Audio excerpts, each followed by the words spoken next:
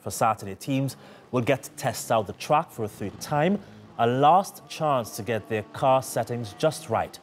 And then there's qualifying. Judging by the first two practice sessions, though, drivers will still have their hands full.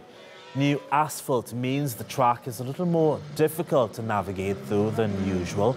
But team bosses are confident their racers will get used to the surface by Sunday's Turkish Grand Prix.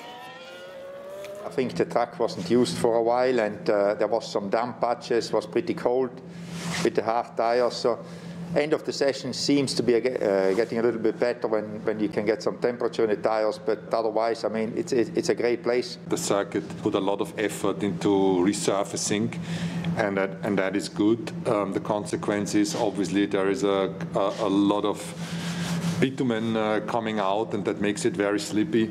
And as Günther said, I think we just need to run and run and run, and eventually the grip levels are going to increase.